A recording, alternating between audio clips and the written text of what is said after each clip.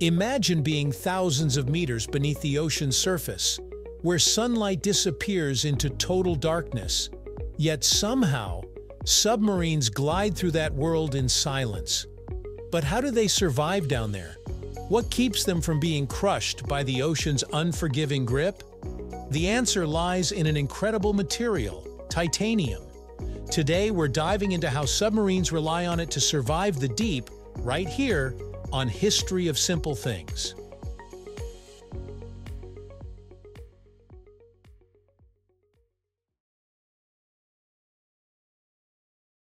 The answer, believe it or not, often comes down to a single extraordinary metal: titanium. Let's talk pressure for a moment. At sea level, we live under the weight of the atmosphere, about 14.7 pounds per square inch. Not that you notice it, but that's what's constantly pushing down on you. Now, for every 10 meters you dive underwater, the pressure increases by another atmosphere. So at just 1,000 meters deep, a submarine is dealing with pressures over 100 times that of the surface. So, if you're designing something to explore the deep, your materials have to be incredibly strong. Not just strong, they need to be lightweight, corrosion resistant, and able to handle constant stress without giving in. That's where titanium comes in. Titanium is kind of like the superhero of metals. It's got a strength-to-weight ratio that's hard to beat. It's as strong as steel, yet about 45% lighter. But that's not all. Titanium is naturally resistant to corrosion, even in salty seawater. That's a game changer. Most metals rust or degrade in marine environments, steel corrodes, aluminum weakens, but titanium, it forms a thin oxide layer on its surface that protects it like a suit of armor. So when you're sending something miles beneath the ocean where help is nowhere in sight, reliability isn't a luxury, it's survival, and titanium makes that possible. Back in the Cold War era, both the United States and the Soviet Union were racing not just into space, but into the depths. In the 1960s and 70s, the Soviet Navy began building something truly revolutionary: submarines made almost entirely of titanium. These were the Alpha-class submarines, sleek, fast, and incredibly deep-diving.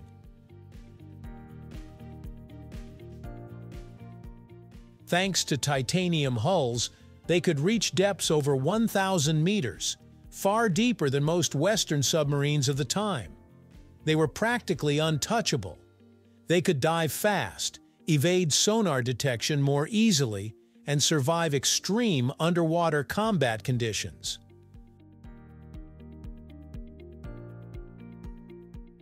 Of course, building a submarine out of titanium wasn't cheap or easy.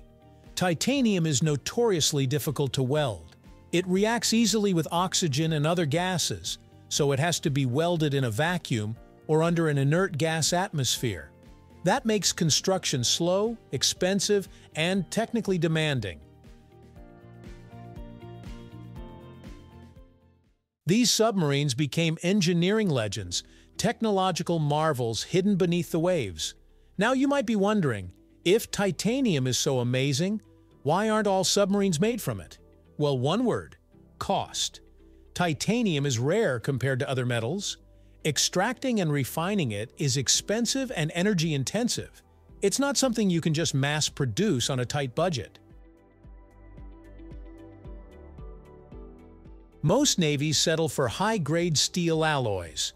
They're cheaper, easier to work with, and while not as deep-diving as titanium, they still do the job for standard missions. But when you need the best of the best, when you want to dive deeper, stay hidden longer, and survive the most hostile environments, that's when titanium earns its keep.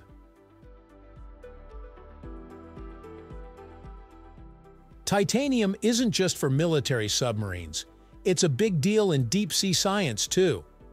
Think of submersibles like the DSV Alvin, a manned deep ocean research vehicle that helped explore the Titanic wreck, or the Triton submersibles used in documentaries and deep-sea filming. Some of their components, especially the pressure hulls, are made from titanium alloys.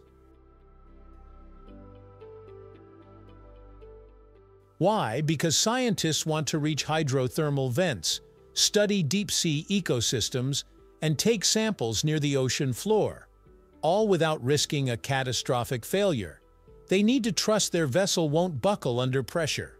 Again, titanium makes those daring missions possible. And then there's James Cameron.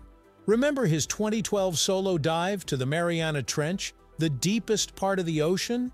His submersible, Deep Sea Challenger, relied on titanium components to help withstand the immense pressures more than 10,000 meters down. That's the power of this metal.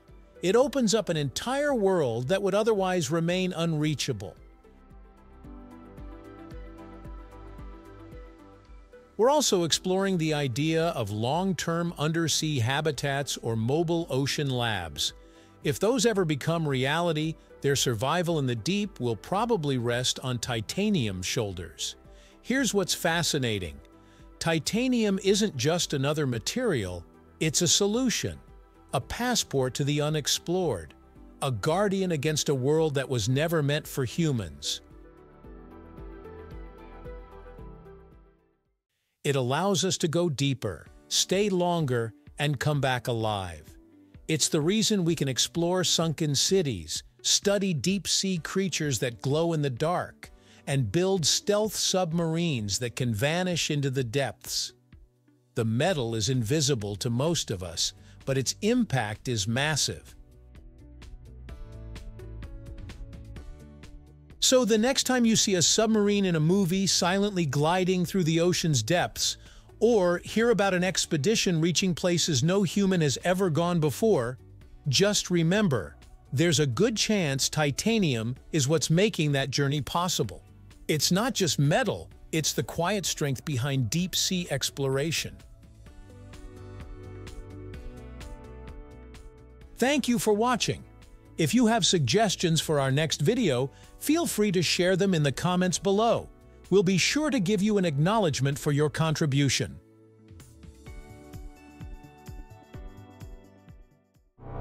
Thank you for joining us on this journey through the history of simple things. Don't forget to like, subscribe, and stay tuned for more stories woven through the smallest details.